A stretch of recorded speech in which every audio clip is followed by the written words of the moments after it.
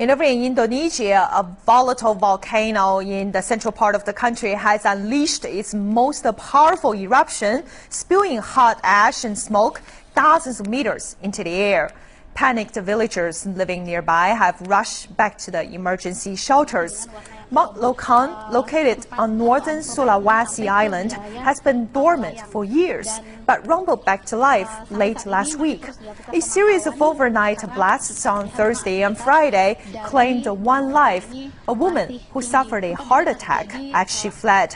More than 33,000 people live along the slopes of Mount Lokan, taking advantage of fertile soil to grow cloves and coffee. About 5,000 of them, with homes nearest to the crater, have been relocated in recent days to schools, mosques, and other makeshift shelters near the base. Despite warnings that the mountain was still not safe, some returned early on Sunday to tend to their crops and their livestock.